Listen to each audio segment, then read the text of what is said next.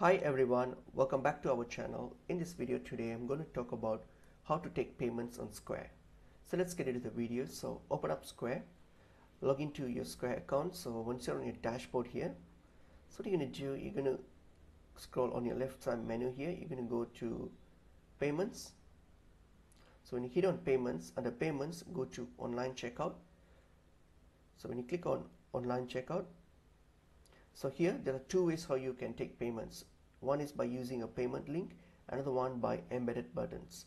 So if you want to use the payment links, then you can simply hit on create a link and then click on collect a payment and then plug in all these details here, the title, the amount, the price, description, everything, and then hit on create link, and this will create a link that you can share to whoever you want it to to get the payment done. So that's one option here.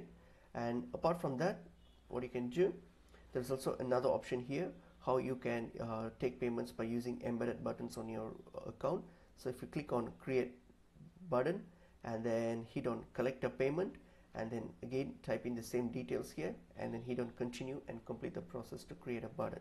So if you're using a link, which is pretty easy, so just have to fill in the information and then just create the link and share it, and they will use that link to make the payment. So that's pretty much it is. Hope this video is helpful. I will see you in another video. Thank you.